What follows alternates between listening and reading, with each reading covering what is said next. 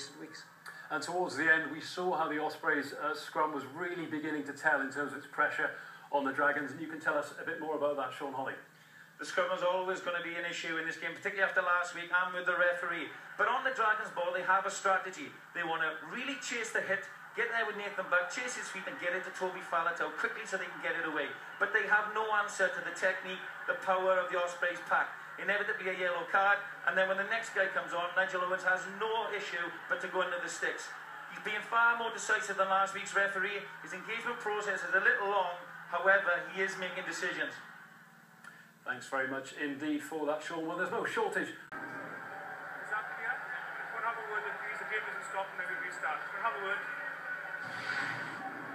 Here's Bigger again. Oh, he just got his left arm over his thigh, gently caressing his thigh, I'd suggest. Nothing more than that. And down goes Aled Brew. Here's a winger. Sean, you've seen something as well. Yeah, Charlo, I said Brew would be up for the game. He's been a real nuisance in the first half, chopping away at Rhys Webb. You can see, in this instance, he's blocking Adam Jones, stopping him, cleaning out the ruck. He's been a real nuisance. And, of course, he chops Hanno Dirksen down in a try-saving tackle. Finally, does his job, gets him down to 14 men. Aled Brew. Hands away, lost! Both sides wanting to play, both sides looking to get the ball wide. We've seen a lot of skill, some great lines, as Jonathan has pointed out, but defensively as well. Both sides are very, very aggressive, but ultimately I think it's the Ospreys' defence that is winning the game for them. It started slightly ominously for the Ospreys. Munster scored that early try, and Sean Holley's been having a look at that one in the truck. Sean? Yeah, an awesome first half display from a defensive point of view, but they were a little bit lax early on, and Munster took really an advantage of this at the start of the game.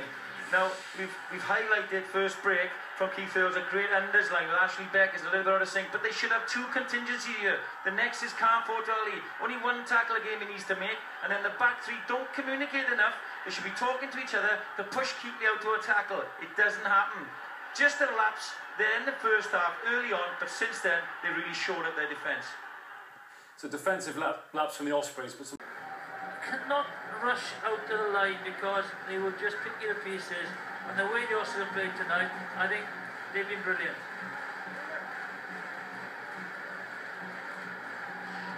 Sean, what have you seen? Just another guy, Charlo, who's gone really well tonight, and one that should be on the plane to Australia this summer is Ashley Beck.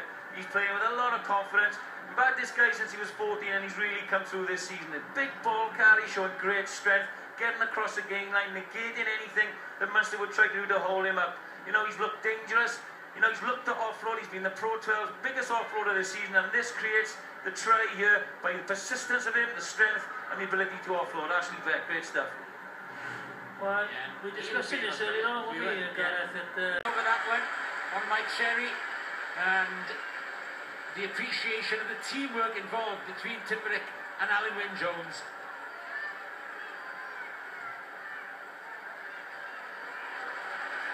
Sean, back to you. Yeah, well, this performance has been built on defence, typified by Paul James, a stalwart, technically fantastic in the tackle. He's put his body on the line, he's made good low tackles, he's really been inspirational tonight in what is likely to be his last performance at the Liberty Stadium. A true Osprey. Hopefully a good, real proud performance. Well done, Steve. Thank you very much. Yeah, huge congratulations to Steve Tandy there. Let's bring Sean Holley in on this, and a pick of tries to look at, Sean, but the Hanno Dirksen one was pretty special, and it all began with some immense defensive work from Justin Tipperick. It takes a long time to build a defensive system, Ross, but tonight the boys have brought appetite, organisation, and more importantly, execution. 4 of the 5 tries tonight came from turnovers from defensive situations. Typified here by Justin Tipperick. Great low tackle. Look at the appetite of the Osprey players to get in and turn this over. And for me, I agree with Jonathan. Tonight, in my 9 years involvement, this is the best that I've seen the Ospreys finish off tries. They're showing great confidence, ability, and again, appetite to go and score over the line. Richard Fussell's going well tonight. This is a mismatch, but Hanno Dirksen is really showing his colours now. He knows where the line is. He's got a great finish, and that typifies what the Ospreys are about at the moment. The coaching team are doing great, and in this form and in this confidence, surely they can beat anyone now. Thanks very much indeed, Sean. Well, Rob, you and I have watched. Sean, how do you think France are going to approach this game against Wales? Well, I don't think they've gelled yet under Philippe Saint-André, and I think that is reflected in their selection at the moment, 9 and 10 today. You know, I think the best player in France for me, and had some experience of it with Jonathan, is Yashvili, and he's not in the squad. So the selection will be key, but I think they'll try and come through our blitz. They're big ball carriers, people like Fofana and Rougerie, and they'll come a bit closer with pick-and-rolls. But as I said earlier, for me, since Dave Ellis has left as defence coach, they're not as organised in defence, and there are some holes there for Wales to exploit. So, yeah, you know, if they pick Yashvili or Para, we've got to worry, but you know, I think we've just got too much for them. And Wales, we've got a team that's really gelled. How are the boys going to look after each other this week? They want to be part of this. There'll be a lot of competition, and so it'll be, I'm sure it'll be a very tough week for the lads. Great stuff. Thanks, Jonathan. Now, Sean, should we be worried about how well Italy contained Wales yesterday? No, not really. I think we've got too many threats around the park. You know, I think we were up against a very well organised, well-marshalled defence Italy had yesterday. And funny enough, I don't think France are as well organised. And for me, you know, as a coach, it was very clear that their tacklers were very good. They were very low and effective. And the next arriving guy, the +1 as I would call him, was very effective and selective in slowing Wales down. So we had very little slow ball to play with. When we did on things like a tap penalty, we could see the dividends that we got. Now, we've heard that Wolves is going to be training again this week, but if he can't play in the match, then Tipperick is somebody you know well, because you've coached him at Ospreys. Well, he was my man of the match yesterday. I thought he was outstanding. You know, he has great skills, deft touches, and he's great on the ball, and his feet are excellent. And funny enough, he is very good over the ball as well, and that's something from the French game that I think they're vulnerable there. And he's a different player to Sam. He's not as physical, but he's a complete footballer, and you know, he's a great link. You know, we certainly won't be losing out there if Justin plays. Thanks a lot, guys. Back to you, Jason. Well, let's round up the rest of the... Nice going to Paris when it's the other way around and you've got the French crowd behind them. So we...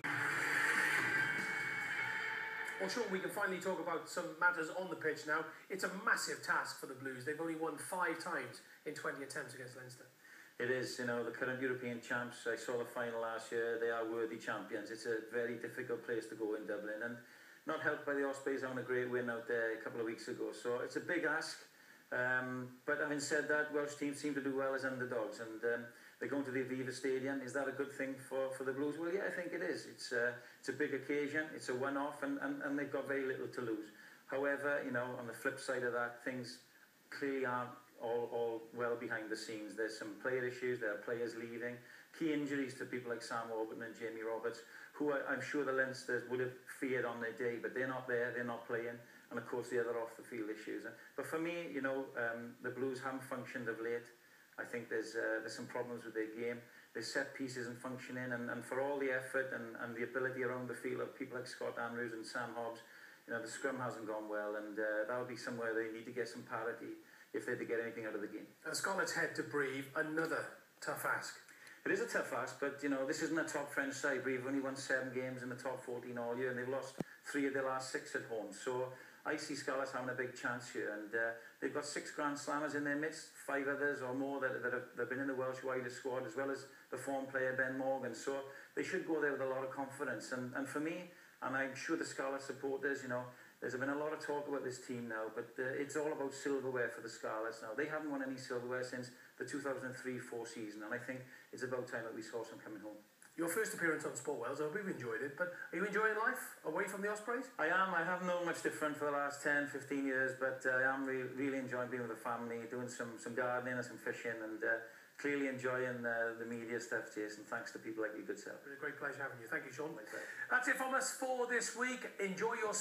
Starting this weekend, really got to put a performance in to really put my hand up again. Sean Lieber, you know very well. Good to hear that he's got British and Irish Lions ambitions for next year. Yeah, I think he's probably got some unfinished business there. I think he's made the move. You know, he's played 14 games out there for Clermont now, and they've reached the latter stage of the Heineken Cup, and they'll be challenging in the top 14. So he's going to get some good quality games, and I'm glad he's got some ambition for that, because he's a fine player when he's on a roll, and as I say, he's got some unfinished business from the last tour. And Lee's story, Sean, is so similar to a lot of the boys who've moved to France. They've gone there, they've been very honest, they've gone there for the money. You can't blame them, can you?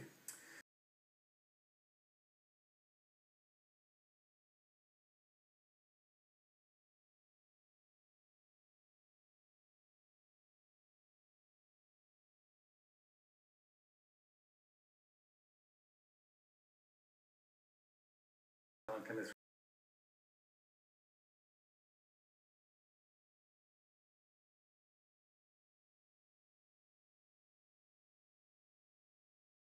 ever be able to compete with those French clubs?